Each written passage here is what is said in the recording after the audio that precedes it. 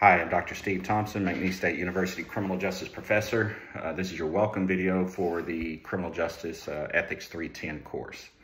This course, I just wanted to introduce myself a little bit as this is an online course, so there will not be a lot of interaction. If you have questions, shoot me an email and we can talk about it. We can schedule a phone consult or meet in the office. So here we go. A little bit about me. I've been a criminal justice professor since 2008. My background prior to that is law enforcement and military for 6 years with a 1-year deployment to Bosnia. And I'm a Louisiana State Trooper, retired from that to become a full-time professor at McNeese. Now I work for the Calcasieu Sheriff's Office as a police academy instructor. I do all the legal and use of force, at least the procedural aspects of training for the Calcasieu Sheriff's Police Academy, which includes all law enforcement agencies that send their people to an academy in Southwest Louisiana. That's Calcasieu, Cameron, Beauregard, Jeff Davis, and Allen parishes. I also work for the Sheriff's Office in the aviation unit. I am a mission pilot and the lead instructor for the Sheriff's Office aviation unit, where we fly and look for fugitives, missing persons, and so forth.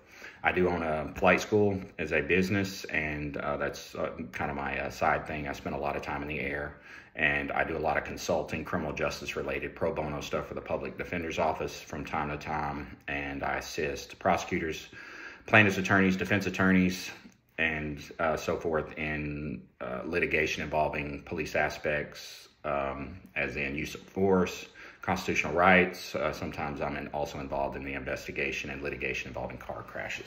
That's just a little bit about me. I might share some of my other experiences in law enforcement, but I have firsthand knowledge of, the ethical issues that law enforcement officers face in today's society.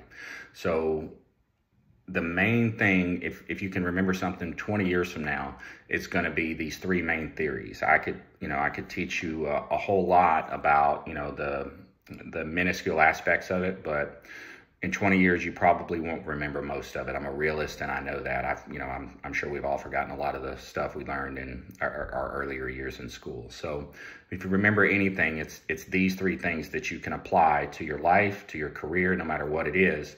And it's the three main ethical theories. And they are, if you want to look at the Chapter 1 PowerPoint, it's your second slide. It's formalism, utilitarianism, and virtue. So I'll kind of work backwards from there. Virtue ethics is simply being a good person. And if you are a good person, you tend to do the right things and you tend to do them the right way.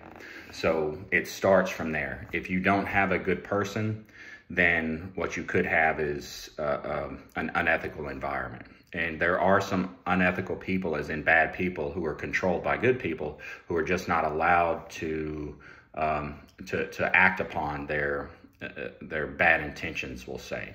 And that kind of comes down to supervision. Just like if you put a murderer or a rapist in prison, or a child molester, then you can control that environment and take that extremely unethical person, that person with no virtue, and make sure that they can't harm anyone. So, that's kind of how supervision is supposed to act, because there are people in law enforcement who are there who are not ethical unless they're made to be ethical. And you'll see a lot of examples of that. And that just comes down to a lack of supervision, the lack of leadership. I guess a good example for that would be Hitler was a despicable human being, but he was able to convince a lot of other people to be kind of like him. So I would say all of those people who acted upon his intentions or his desires to kill 6 million people for no reason were bad people, unethical people, people who lacked moral virtue, but they were allowed to flourish because their leadership did not put a stop to it, we'll say. So we start with the first theory, virtue-based theory. Be a good person. That simple. The second one is formalism. That's doing things the right way at all times. Like, for instance, a person who's a formalist, who subscribes to the formalism theory and would never deviate from that, would never lie. And so lying is a bad thing. And I kind of use the example of if a pregnant woman were to ask her husband, hey, do I look fat? And she's 9 months pregnant and about to burst. His response might, if he was to tell the truth, is going to be yes. And a formalist would say, yes, you look the way you think you look, or whatever, which would obviously hurt her feelings. And while it would be in compliance with with formalism, it's not necessarily the most ethical thing to do because the outcome would be bad. And that's where we jump into a utilitarianist who is only focused on the outcome of the event.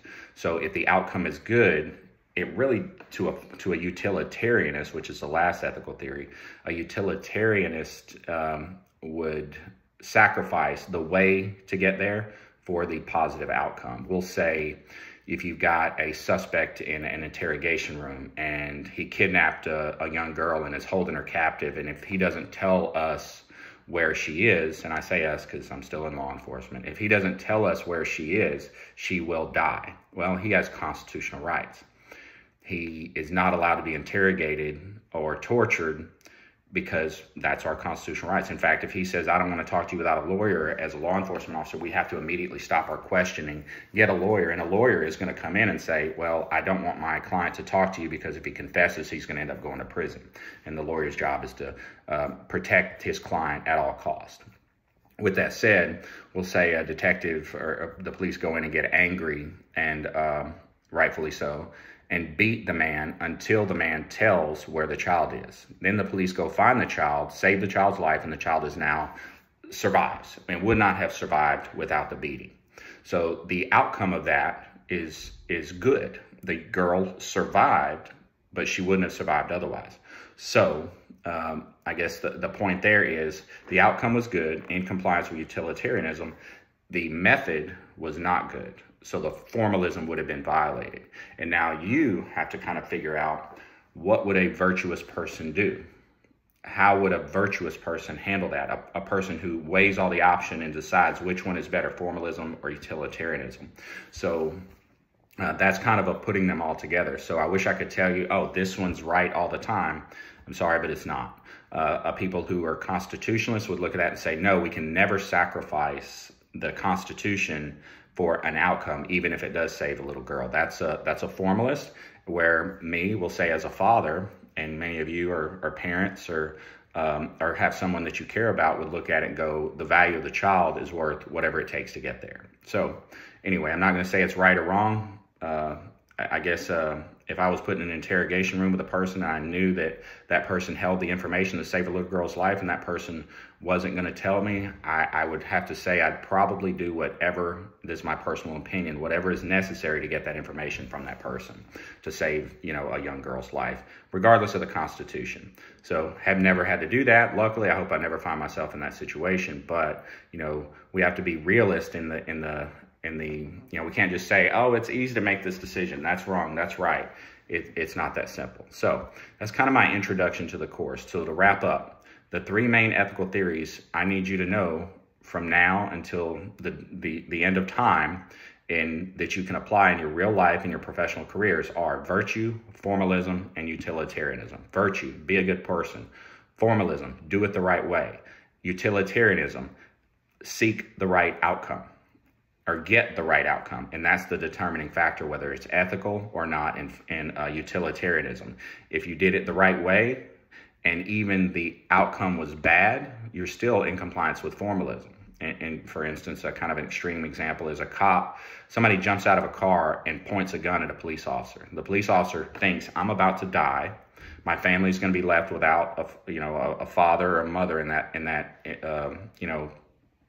they're going to die. And that's a very bad thing to happen. So the officer draws his or her weapon, shoots the suspect, and then goes up to the suspect and looks down and realizes that the gun that was pointed at the officer was not real. It was a BB gun or a toy gun or a replica, which there's no way for the officer to know that. So the outcome of that was bad. The person did not need to die. He posed no real threat whatsoever, but the officer didn't know that. So the officer acted in accordance with training and in an actual fear for his or her life.